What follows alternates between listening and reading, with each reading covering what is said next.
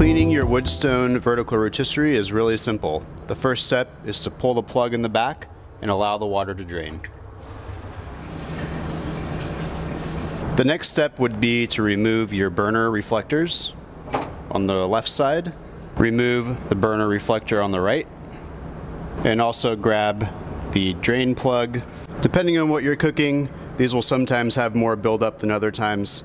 Oftentimes you'll need to come in and scrape it. Sometimes just sending it through the dish machine is enough. Check to make sure that the burner jets on your center flame post are all clear. If you notice significant buildup on your center burner, you can remove it. It will be hot, so grab a towel and lift up.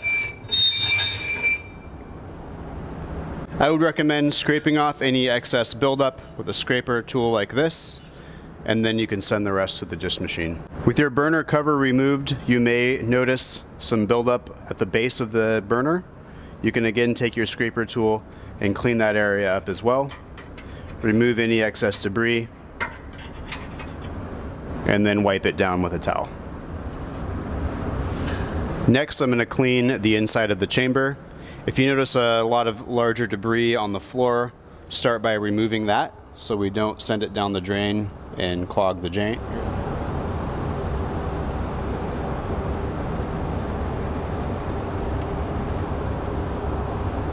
Next, I'll take a bucket of soapy water with a non-abrasive sponge, and I'm just going to go in the back, wipe down any grease that I see splattered up on the walls.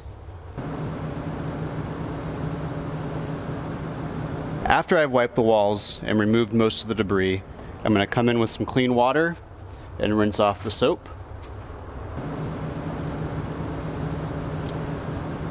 So we've just finished washing the walls. Next, we're going to flush all of the dirty water out of the floor of the chamber.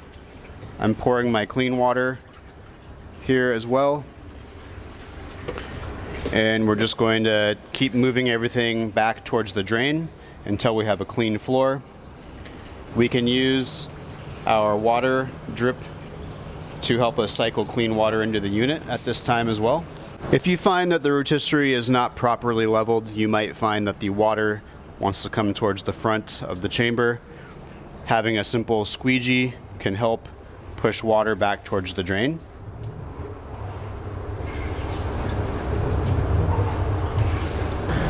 So I've pretty much finished cleaning up the chamber here. After several uses, you might notice a little bit of buildup of grease along the chamber. There's some debris back here on the wall. Using any sort of simple degreaser meant for stainless steel commercial kitchen use would work just great. You might find from time to time using a little bit of that will work just fine. With the non-abrasive side of a sponge, I'm going to come in here and wipe this degreaser off. Always refer to the instructions on whatever degreaser you're using. That's getting some of that off of there really nicely.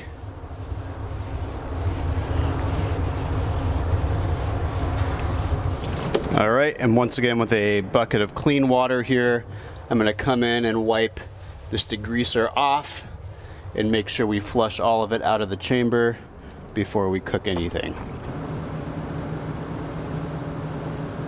As you're cleaning the inside of the rotisserie, there are a couple of things to keep in mind that are imperative to the longevity of the life of your unit. Do not let water come in contact with the infrared burners, and do not wipe down the burners with towels of any kind. In addition, avoid contact, wiping, or water of any kind on the igniter at the top of the burner. If you notice any buildup that may be causing problems, please call Woodstone Service for advice. While you're cleaning the chamber, do not wipe down or get water on the center flame post. Do not wipe down or get water on the center flame post cover as well. If you notice any buildup in the burner jets themselves, do not attempt to clean the jets yourself. These jets should be removed and cleaned individually by a gas technician.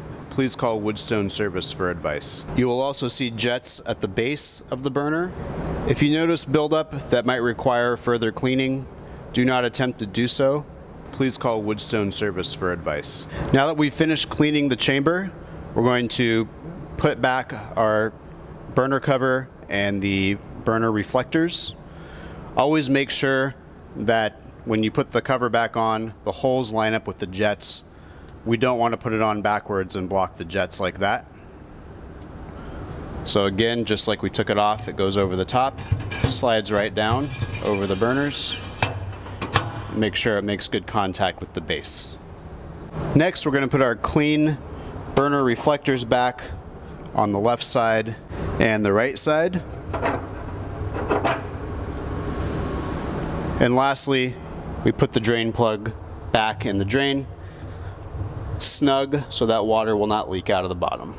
Now that we've finished cleaning the interior of the rotisserie, we're going to work on detailing the outside. First thing I like to do is make sure our glass stays nice and clean. You can use any good quality commercial glass cleaner. I've got this spray cleaner right now. You can use a foam cleaner if you'd like. I'm just going to come in here, make sure we're getting the grease off. I like to use a soft cloth when I'm cleaning the glass, and abrasive scratch pad will scratch your glass.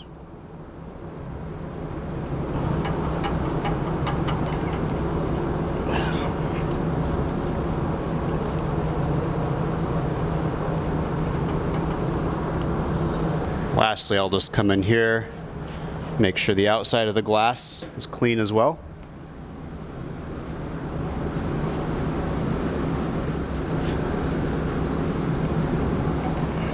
If you notice any grease or splatter on the exterior of the unit, I just like to use any kitchen surface cleaner. A little bit of spraying around the edges, along the bottom as well. Avoid spraying directly onto the control buttons on the front. You can always wipe around them later. This cleaning procedure should be done nightly after a day's worth of cooking.